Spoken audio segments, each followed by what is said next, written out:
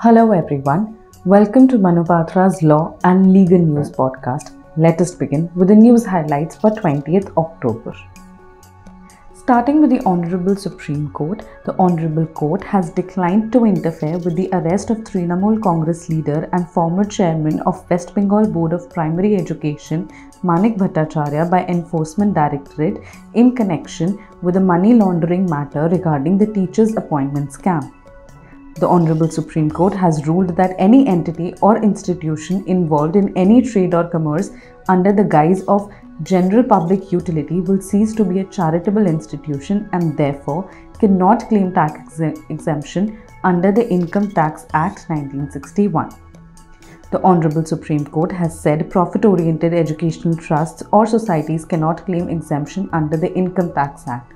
The court said that such educational trusts and societies should solely be concerned with education or education-related activities under Section 1023C of the Income Tax Act 1961.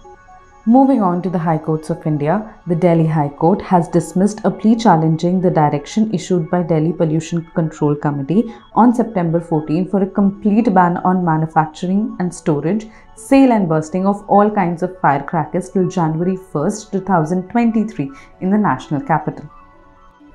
The Delhi High Court has reiterated that a lookout circular (LOC) is to be issued in such cases where the accused is deliberately evading arrest or summons or where he fails to appear in a court despite issuance of non-bailable warrants.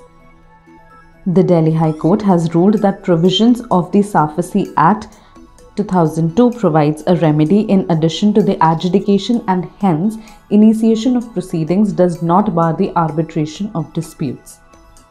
The Delhi High Court has directed the Delhi government to decide in 4 months a representation seeking recognition of transgender community as third gender on the tickets of DTC buses and a provision for free travel for them.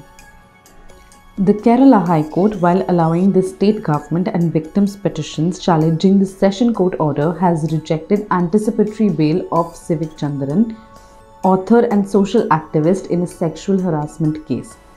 The Kerala High Court has ordered setting up of committees at level of every local self-government institution to tackle the issues of putting of illegal boards and banners in the state.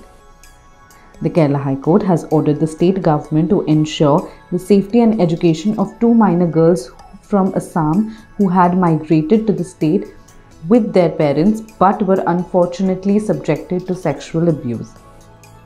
The Allahabad High Court, in a significant observation, has said that the influence of money in conducting an investigation is quite evident, and it is a very big hurdle in the free and fair investigation of a crime case. The Allahabad High Court, in a significant decision, has ruled that it is permissible for the special court designated under the SC/ST Act to take cognizance of an offence on itself by treating an application under Section 156, subsection 3 of CRPC as a complaint. The Bombay High Court has dismissed a writ petition filed by a member of Uddhav Thackeray-led faction challenging Thane Municipal Corporation's permission to 2 members of CM Eknath Shinde faction to conduct Diwali Pahad, an annual musical event on the first day of Diwali.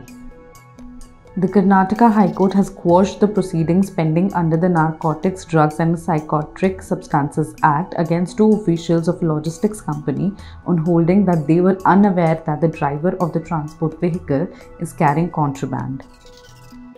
The Jammu Kashmir and Ladakh High Court has ruled that the power to compulsorily retire a government servant in the terms of service rules is absolute, provided the authority concerned forms a bona fide opinion that compulsory retirement is in the public interest. That is all for today. Thank you and have a great day ahead.